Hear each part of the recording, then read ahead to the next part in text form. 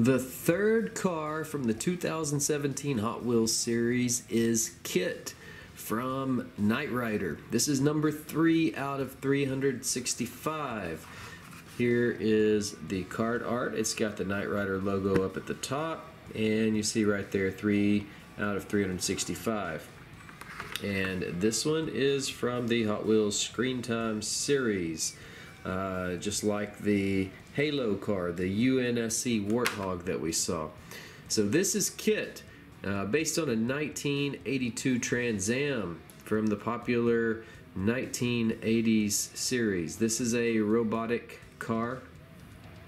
K.I.T.T stands for Knight Industries 2000. It is a robotic car that was powered by, at the time, considered a supercomputer. Of course, it was all fictional, but you can see all of the detail here on the car. A lot of detail on this one. I like it, and I like the style of the Camaro as well.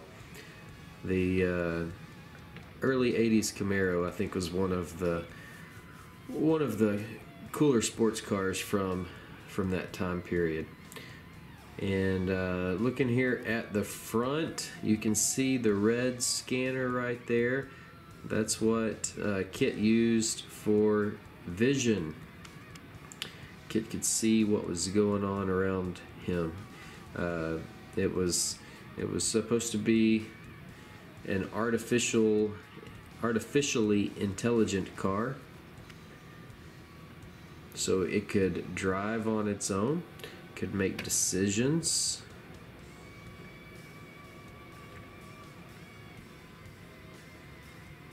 This one came out in 2012. That was the first time this one was seen in the mainlines. It's also appeared a couple of other times in different specialty series, but this one came out as a new model in 2012.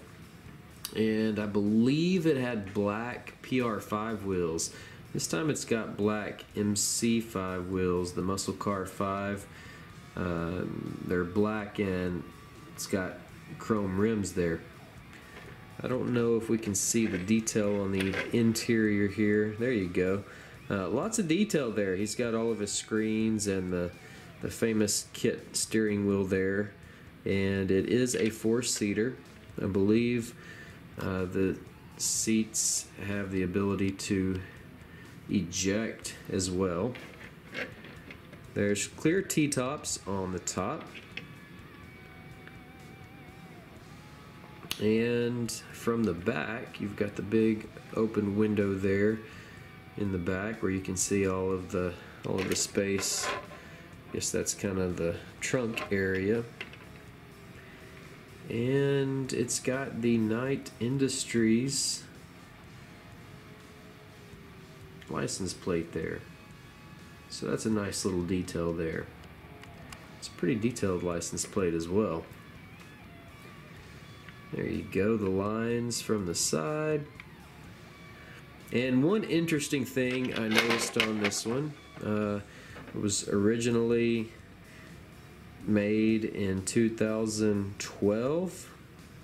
That was when it came out as a new model.